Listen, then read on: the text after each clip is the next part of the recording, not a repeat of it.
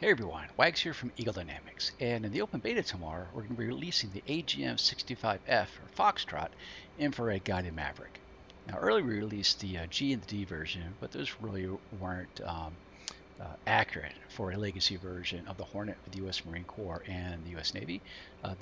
Those services really only use the E version and the F version.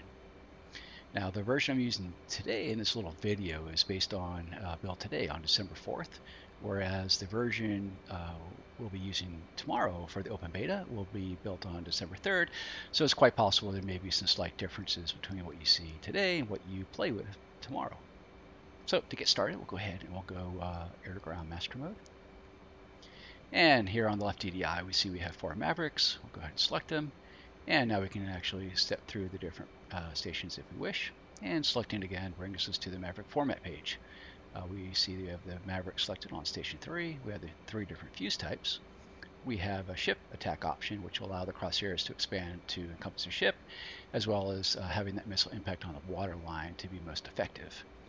Below here we have track white and track black. And in addition to the symbology change of white and black, also what we'll do is when it's track white, the seeker will try to lock on to a white contrasted target, whereas if it's set to track black, it will try to lock on to a black contrasted target, but it'll default to white. And then of course we have the field of view, which is when expanded out, you have the fiducial marks there in the corner. Now also to slew the Maverick, we'll need to assign the TDC to the left DDI, and we'll do that by going left on the sensor control switch, which is indicated here by the diamond in the corner. On the HUD, we have a little triangle which indicates where the Maverick seeker is actually looking, and right now is boresighted, indicated by the caged indication right here in the corner. Okay, let's go ahead and unpause. Now, up ahead by the red smoke, I have a group of targets. And you can actually already see them now. And what we can do is we can zoom in by either the push tile, or we can do is we can press the FLIR field of view / raid / harm sequence button on the HOTAS. Altitude.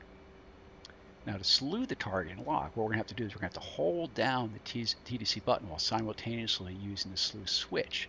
And once we move the crosshairs over the target, we'll release the TDC button, and seeker will attempt to lock on what's underneath the crosshairs. So press TDC, slew, release, lock. On the HUD, we have Maverick lock indication and rifle. So we'll come off the target here and we'll head north. Now we'll get some separation between us and the target area. And what we'll do is we'll do a re-attack, but this time what we're going to do is we're going to slave the seeker to a target point that we can set via the HSI. Now it's also important to note that here on the Maverick video, this is actually using their current FLIR renderer. We're still working on the new one, which will be really cool, but that will be swapped in at a later point.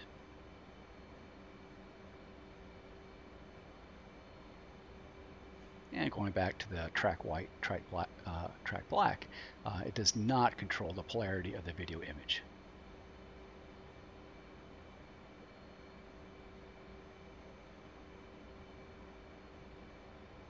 Okay, let's go ahead and roll back in.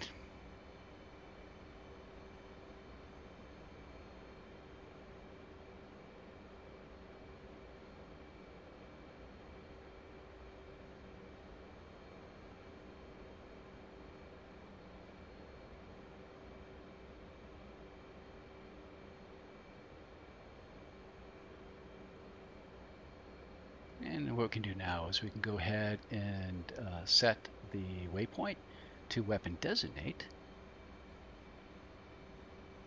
And we do that, we can see the seeker automatically slewed to that target point. Pretty handy. Now once it's there, of course, we can zoom in, but now note you can only zoom in and zoom out when you don't have a lock. We'll zoom in.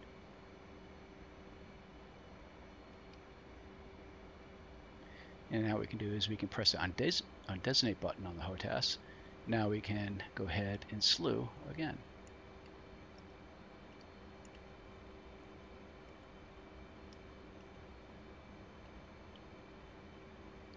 And rifle. and back to Cage for the third Maverick. So I hope this was helpful, and you make your process of learning the Maverick tomorrow just a little bit easier. Thanks.